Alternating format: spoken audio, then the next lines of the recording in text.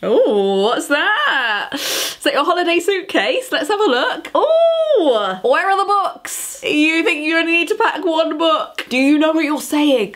You're willing to run the risk of running out of books on holiday.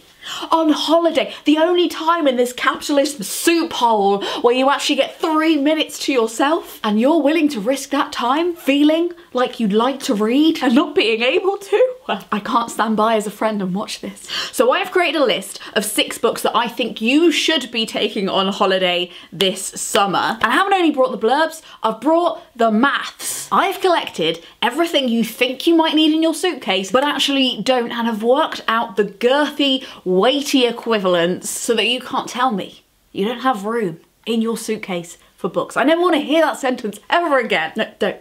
Look, we've been through enough. Did you know that a pair of holiday heels like this, admittedly yours are probably a little bit more strappy, but the heel is what we're looking at, can weigh up to and above 720 grams? Well, if you're willing to admit that actually on holiday you want to commit and reconnect to your true flat-footed self, you will not only be able to fit in this book, The Overstory by Richard Powers, coming in at a measly 524 grams, you will also be able to pack in this book, The Housekeeper and the Professor, which comes in at 189 grams. Weightless, if you will. I am personally done with the days of being a 3 footwear packing woman. I know in my heart that I'm gonna wear the same pair of manky sandals come rain or shine. But at least when I do, I won't be sitting on a sun lounger with nothing to do. I'll have these to keep me raised above the ground. If you haven't heard about The Housekeeper and the Professor, it is genuinely one of the most beautiful books I've ever read. It's translated from Japanese and it follows a retired maths professor who is very difficult and is losing his memory. All of the other housekeepers keep quitting. It's kind of like Mary Poppins but reverse ages, and it's about this one housekeeper who cracks him. They become beautiful, platonic, wholesome friends, not only with him but with her son who is obsessed with baseball, and together they bond over maths. It's so good. Why would you spend your God-given week away tottering above the earth in these, running the risk of having to navigate a medical system you neither have any insurance for or know anything about, nor probably the language with which to navigate it, when instead you could be reading a wholesome book about hope, love, and maths. Then there's The Overstory. This is a book that loads of people want to have time to read but rarely make time for.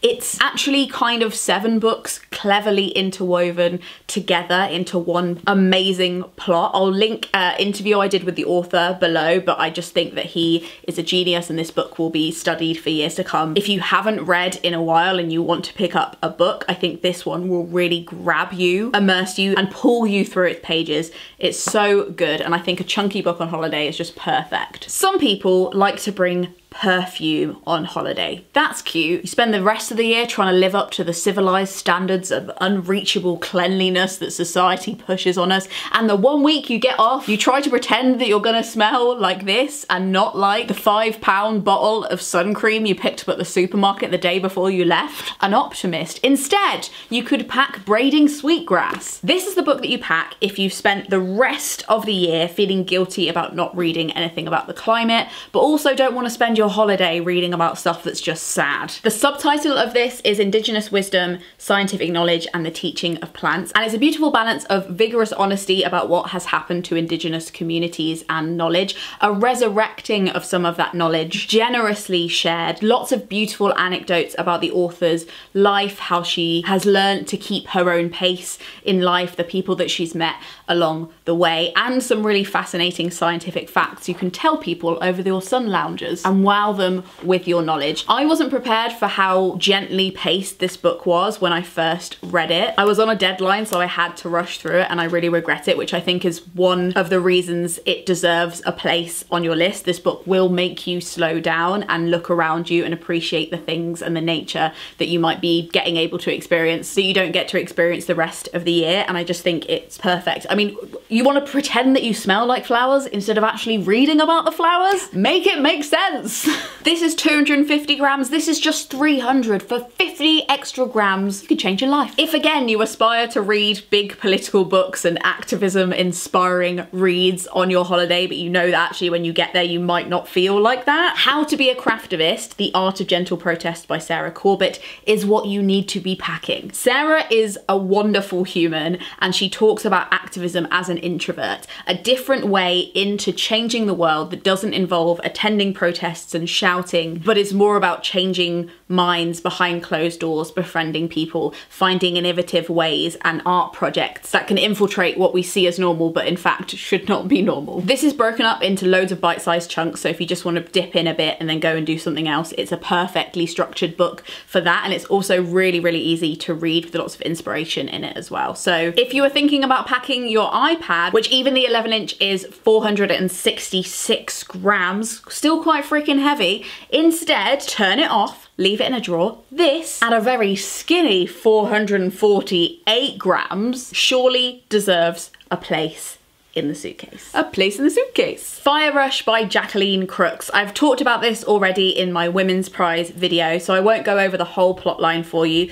but what you do need to know is that while it is a really difficult topic, it's told in this beautifully lyrical way. There's music in it, it's very flowy, it has that kind of really unique rhythm that is perfect for if you're checking out of your own life rhythm. Having something else to coast on and read is just a beautiful reading experience. It also has a lot about folklore and ancestry in it, and it also takes place partly in the outer skirts of London, partly in Brighton, and then the other half of the book takes place in Jamaica. This one is on the shortlist for the Women's Prize for Fiction, so a lot of people are talking about it right now, so why not join people while they're reading it to read it too, and you never know, it might even win. And then you'd have already read the book that won the Women's Prize. In exchange for packing this, I'm going to suggest, bear with, leaving behind some of your toiletries. The sum of these 3 toiletries, some facial scrub, a deodorant, and a razor, comes to 350 grams, and for a mere extra 100 grams, you could have this beauty. Or if you get it in paperback, it will be a lot lighter. Razors are for the patriarchy. I will not be shaving while on holiday. That sounds a lot like work. The skincare routine can be stripped back because God knows I'm going to be putting it in the sun. I'm going to be slathering it with Factor 50, so we don't need to mess with it further. Just give yourself a break on holiday, okay? We don't need the 10-step skincare routine. It's ridiculous.